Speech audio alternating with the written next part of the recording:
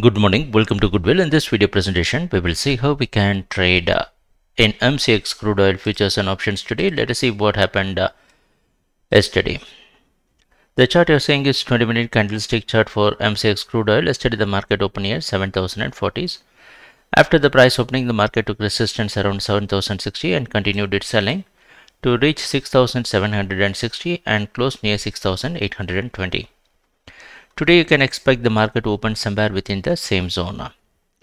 What we can do for today, you can go for selling till 6,920 by placing stop near 6,940, expecting the market to continue selling to reach various target marked as possible support. And how we can do this in the option market, the option chain what you are seeing is for October month contract. In this you can select, that is a next month contract. In this you can select 6,600 put option strike. Whenever the price hits any resistance, you can buy this put option with a 50-point stop, and you can expect the value to increase once the underlying asset decreases. Kindly open trading account with a Goodwill and subscribe to our YouTube channel.